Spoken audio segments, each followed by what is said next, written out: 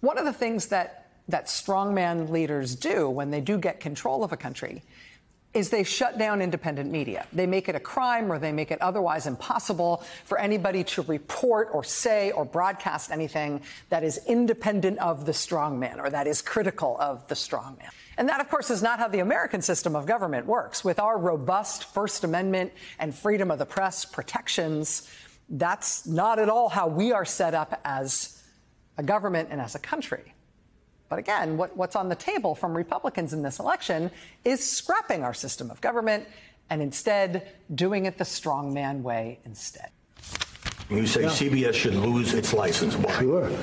Well, I've never seen anything like it. The head of the FCC says we would never yank a license because a politician didn't like his or her coverage. Well, this isn't a politician. This is nothing.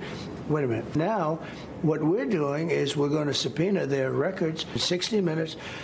No, I think 60 minutes, I think it should be taken off the air, frankly. This comes in the wake of that same candidate, Donald Trump, saying that ABC News should also have its broadcast license revoked. And it comes in the wake of that same candidate saying that this network, MSNBC and NBC News, should have its broadcast license revoked. And it comes on the heels of him saying that the head of Facebook should be put in prison. And it comes on the heels of him saying, just you wait to see what he's going to do to the New York Times. Wait until you see what I'm going to do to them. This is not normal American stuff. This isn't American at all. This is strongman, authoritarian form of government stuff, which our Constitution protects us from explicitly. I mean, what Trump is proposing to do here in America to the media is what Putin, of course, has already done in Russia. In Russia, it is state-controlled media only. And that's the case everywhere. You've got an authoritarian in charge. In Saudi Arabia, the state-controlled media there includes Al Arabiya TV. You get a handy reminder of the fact that it's state-controlled media if you watch any of their clips online. Trump loves Saudi Arabia, right? One of the many underreported things in the presidential campaign this year, I think, was that in the midst of our presidential campaign just this summer, Trump signed a deal to build Trump Tower Saudi Arabia in Jeddah in Saudi Arabia. That is a huge real estate deal. That is the Saudi government doling out a huge financial favor to Trump while he is in the middle of his presidential campaign. They are expecting, presumably, that if he does get back into the White House, that huge personal financial favor they just did him will still be fresh in his mind when it comes to making American policy, American government policy towards Saudi Arabia. The Saudi royal family, you will recall, also stuffed $2 billion, billion with a B, $2 billion into the pockets of Trump's son-in-law, Jared Kushner, as soon as he left the White House. The New York Times recently reporting that the Saudis have seen precisely zero return on that supposed investment in Jared Kushner. He's just kept all the money and skimmed out over $100 million in fees for himself while returning nothing to them, at least so far. But presumably that's because they're not expecting to be paid back by him. They're expecting to be paid back by the White House, by the American people. The Saudis don't seem to be all that eager to get any of that money back from old Jared because they know they'll get it back another way, from us. From policy at our expense to pay back the people who have paid him. So the Trump relationship with Saudi Arabia is very well oiled. Honestly, if you wanted to create like a kindergarten level textbook, one of those like those books where the pages are cards, right? Cardstock. If you wanted to create a kindergarten level textbook to explain to a kindergartner what corruption is, right? This is how you might spell it out. Now, imagine your friend is running for president. Somebody gives your friend a huge, sweet business deal while he's running for president. And that same someone then gives your friend's family billions of dollars while he's running for president. C is for corruption. Your friend is corrupt. Right? And then if it was like a good children's book, it would say, oh, but don't worry, this could never happen in the United States of America. Yeah, we'd have to update that textbook. But anyway, today, Al Arabiya, Saudi state-controlled media, posted a new interview with Donald Trump.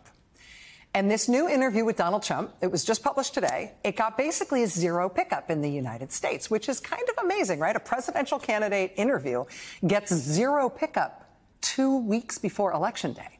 But I think the reason this interview didn't get any pickup might be because of the headline that Saudi state-controlled Al Arabiya slapped on the video when they posted it. Look at the headline they put on this. Quote, Trump says Middle East peace possible if elected.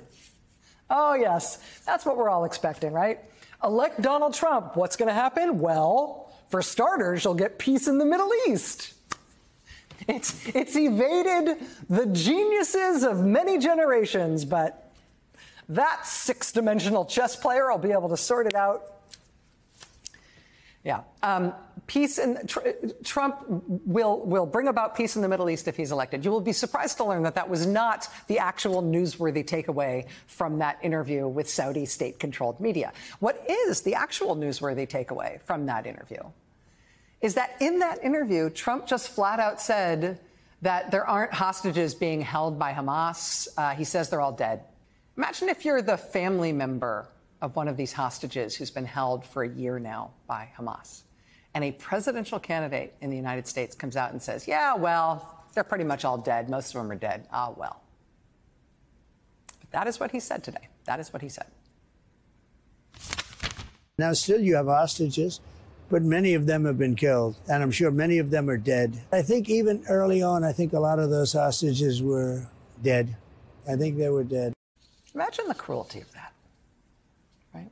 If you're the family of a hostage in Gaza, you've been working for a year now, desperately to get your loved one out of there. Imagine you're the family of an American hostage held in Gaza, and you are counting, among other things, on the American government to do all it can to get your brother or your mother or your daughter out alive as a hostage. And here's a man running to be president of the United States saying, yeah, I'm sure they're all dead. I'm sure they're all dead. Trump also said in his Al Arabiya Saudi state-controlled media interview today that he would have done a deal with Hamas. That if Hamas wanted to do something like October 7th, Trump would have stepped in and done a deal with them. Right? So if you liked it when Trump invited the Taliban to come to Camp David, well, now here he is 2 weeks before the presidential election saying if he were president again, he'd make deals with Hamas. And that's how he would have solved the October 7th problem. I would have made a deal with them, and they wouldn't have done October 7th. You know, Michael Dukakis's presidential campaign cratered because he put on a helmet that made his head look like a little bean, made his face look short. Donald Trump pretended to work at a McDonald's this weekend while wearing this lovely ensemble. And then the next day, he said, all the hostages are dead, and I want to do a deal with Hamas. But our election's 50-50. This is our election this year. Democratic candidate Vice President Kamala Harris campaigned today in Pennsylvania and in Michigan and in Wisconsin with Republican Congresswoman Liz Cheney, who was among the highest profile cross-party endorsers and supporters of Kamala Harris. Vice President Harris was also just endorsed by Republican Susan Ford Bales. Middle name is important there. She is the daughter of former Republican President Gerald Ford and a lifelong Republican. On mainstream economic issues, which pundit world is always telling us is the bedrock of all normal election politicking. Last week, we talked about The Economist magazine going large this past week with its special report on the rip-roaring economy that the Biden-Harris administration is leaving in its wake. The Economist calling it literally the envy of the world. The U.S. economy, after this 4 years of Biden and Harris, outpacing every other major industrialized economy in the world, blowing all economic expectations out of the water on growth, on the job market, on taming inflation, on wages, on manufacturing jobs, on household wealth for average American households. On top of that, entities like the Wall Street Journal now reporting on the fairly devastating economic expectations from Trump's policies. Economists telling the Journal in overwhelming numbers that Trump's policies will be terrible for inflation, terrible for the deficit, terrible for interest rates. Today, you can add Social Security to that list. A new report from a nonpartisan fiscal watchdog group setting off the alarm that what Trump is proposing economically will destroy Social Security within 6 years. Will end Social Security within 6 years, by the end of the decade.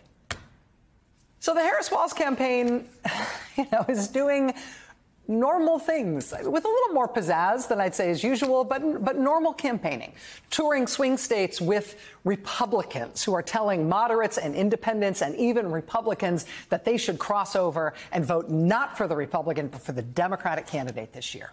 They've been doing campaign events with A-list celebrities like Lizzo and Usher and Stevie Wonder. And they're doing interviews with every media outlet you have ever heard of in your life. Kamala Harris's running mate, Tim Walz, sat down with the ladies of The View today. He's doing The Daily Show on Comedy Central tonight. What's Trump doing? He's telling rally audiences about the penis size of a famous golfer, announcing how he's going to shut down American news organizations. He's canceling almost all of his interviews with American news organizations, and instead is talking to Saudi Arabian state-controlled media, to whom he has just announced that he wants to do a deal with Hamas, while also telling American families waiting for the return of their loved ones who are being held hostage, that, yeah, as far as he's concerned, all those hostages are probably dead. Don't bother.